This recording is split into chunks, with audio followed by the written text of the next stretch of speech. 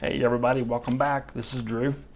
So I'm ready to start painting this Sherman, and off camera I just gave it a coat of black Stynylrez primer, and I went ahead and kind of did the black and white method where you paint a little bit of the white paint on there to try to get some color differential in the olive drab.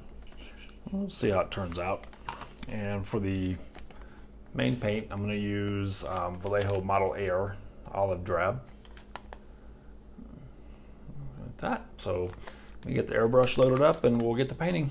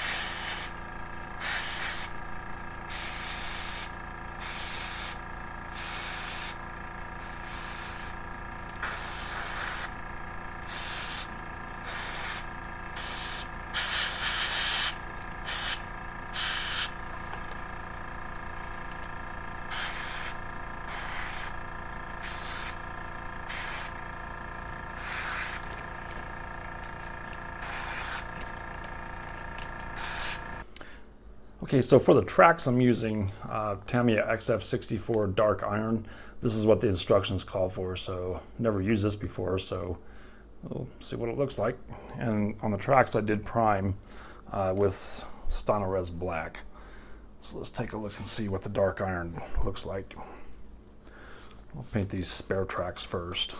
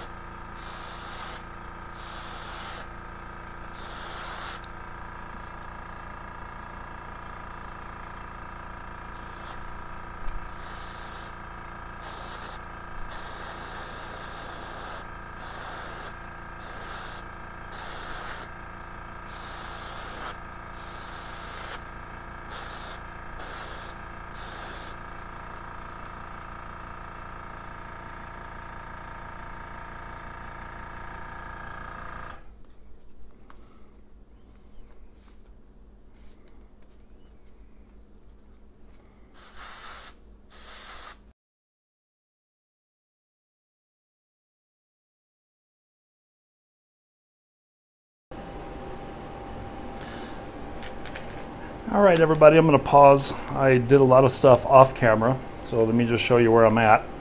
After I got everything assembled and the tracks on, I gave everything a gloss coat with Model Masters Gloss Clear. I put the decals on, and they went down pretty well. I also painted the tools and put those on.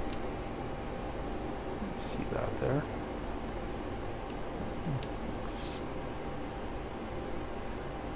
All right, so I will say the tracks fought me.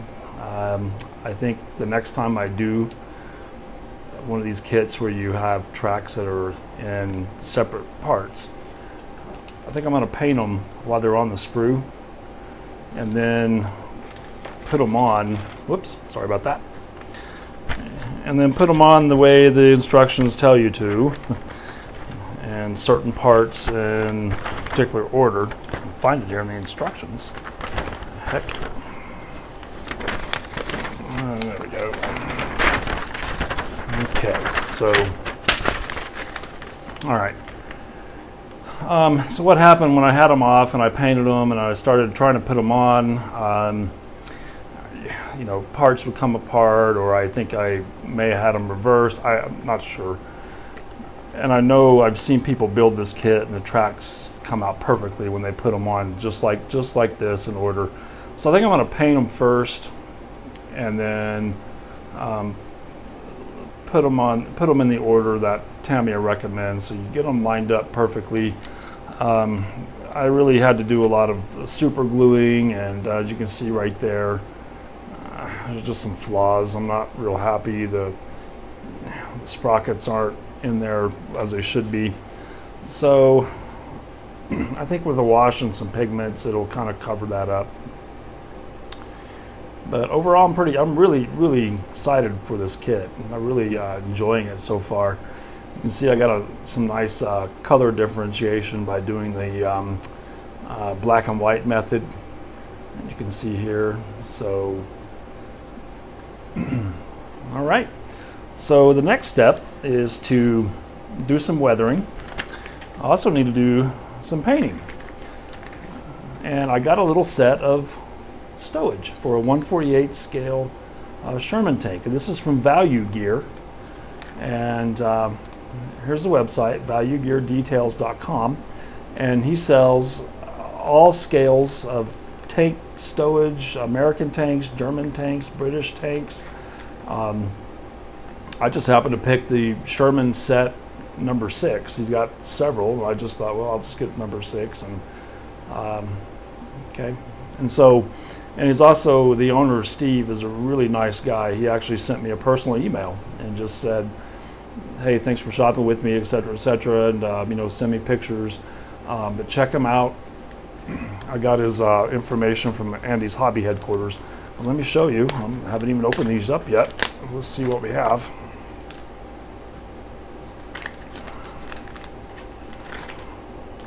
So these are resin parts, and so got some little boxes and bed rolls and tarps and tent rolls, and nicely detailed that is. That's awesome. It's gonna be really fun painting these. There's a spare wheel. You know, Shermans have to be loaded up with all kinds of stowage and stuff. And some knapsacks here. In the instructions, it tells you how to bend resin parts, so you can kind of wrap it around the turret. Here's another, looks like bedroll, another knapsack. Here's some separate knapsacks that you see oftentimes are hanging around the turret. Here's another, maybe a tent or bedroll. It's got someone's got a helmet on there. So this is going to be really fun to put some of these on the tank. Here's some extra, just other boxes, you know, ammunition, K rations, whatnot. So this is going to be really cool. So check Value Gear out, valuegeardetails.com, for tank stowage. And I even saw that he's got tank stowage for 172 and 176 tanks. So what I need to do is I just need to clean up a little bit of the resin flash and get these primed and painted. And then I'm going to weather the tank. And I also need to paint the Commander. I got him built. So I'll get him primed and get everything put together and start weathering. All right, be right back.